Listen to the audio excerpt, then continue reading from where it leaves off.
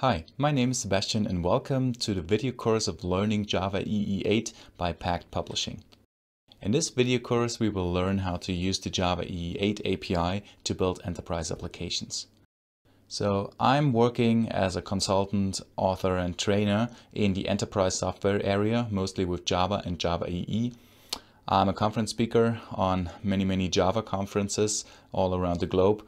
And I'm very happy that I can help specifying the Java EE standards as an expert group member for JAX-RS, the config JSR and JSONP. So I help define the Java EE specifications.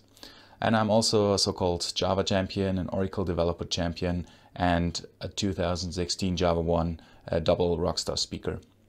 So now for the course overview, what we're going to cover. First of all, in the first section, we're going to see about the so-called core Java EE components. That includes EJB and CDI mostly. Then section 2, we will see how to connect Java EE applications using HTTP endpoints. In the next section, we're going to see how we can use persistence and access databases in our application. Then the fourth section will be about so-called cross-cutting concerns, such as interceptors. Section 5 is about asynchronous behavior, how we can make our business processes asynchronous. Section 6 will be about accessing external systems, and the last and seventh section will be about asynchronous communication protocols. And if you follow all this course overview, then at the end you will have a very good knowledge about how to use and implement Java EE applications in a modern fashion using the latest and newest Java EE8 APIs.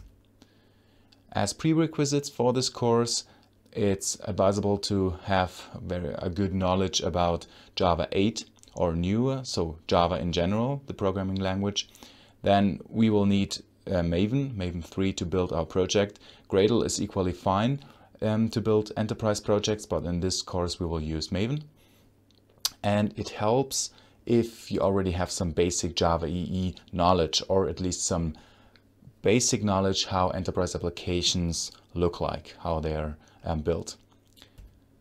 Then, as the course goals, at the end of the course you will be able to develop enterprise applications in a modern fashion using modern Java EE APIs. You will acquire the knowledge how to use the Java EE APIs and apply them to implement them. And then we will focus on the business requirements. This is a very important aspect, so it's not about only teaching the APIs and the technology, but also how we should use them, what the approaches are in enterprise projects. That means that we want to focus on the business requirements and not just build technical necessities. And then we will learn how to use how to connect enterprise applications to external systems and databases.